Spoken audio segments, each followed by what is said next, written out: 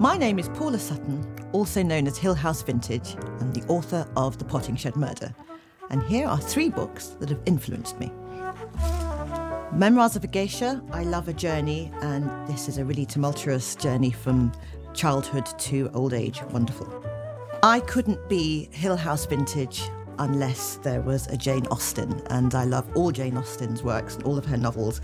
Sense and Sensibility is a particular favourite.